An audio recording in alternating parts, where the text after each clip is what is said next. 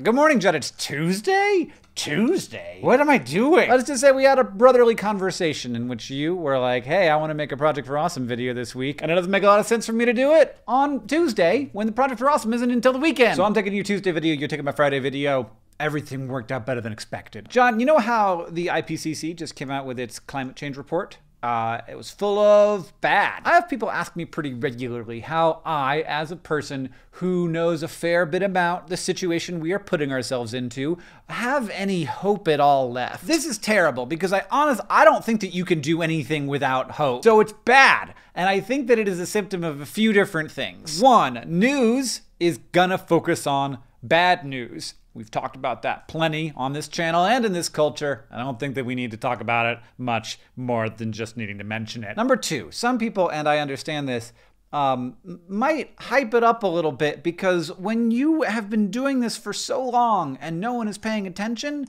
you start to pitch the scariest version of the story. And you can tell that story, and it isn't a lie. Like, yes, the world is going to be worse. There's gonna be climate refugees. Probably the whole global situation will destabilize a little bit as we deal with this problem. I also am desperate to have people pay attention. I just don't think that that ultimately works. It might get you attention without action. The third thing is that we're bad at non-binary things. Like, very bad is not the apocalypse. We have lived all of human history as a species so far, somewhere in between utopia and apocalypse.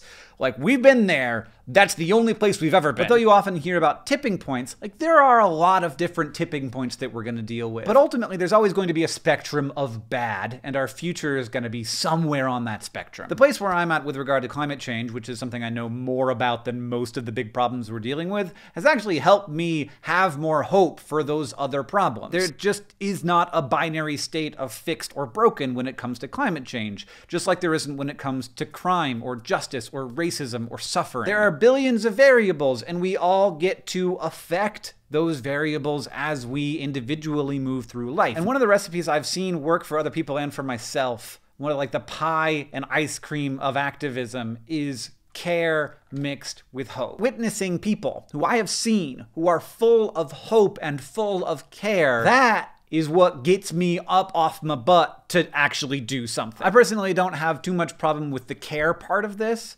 but I have, at various times in my life, lost a grip on the hope. But we are not working toward a fixed state. We are working toward a better place on the spectrum of bad. This isn't about success or failure. It's about every little bit of good work adding up to a better world. And at no time of the year do I feel that more than during the Project for Awesome. The campaign on IndieGoGo just launched. There's digital perks, there's physical perks, exclusive podcasts. You can get signed pieces of my manuscript that has editing marks from when I was fixing it up. I just found 10 episodes of Hank Games and Games with Hank on old hard drives, and I've uploaded them to the Hank Games vault. And another challenge coin to add to my collection. John, the Project for Awesome for me is full of hope and care. And that's why it feels good, because it's doing good both because of and in spite of all the doom and gloom. Maybe that might feel false, but I don't think it is. I actually think that that is how almost all of the great work of humanity has been done.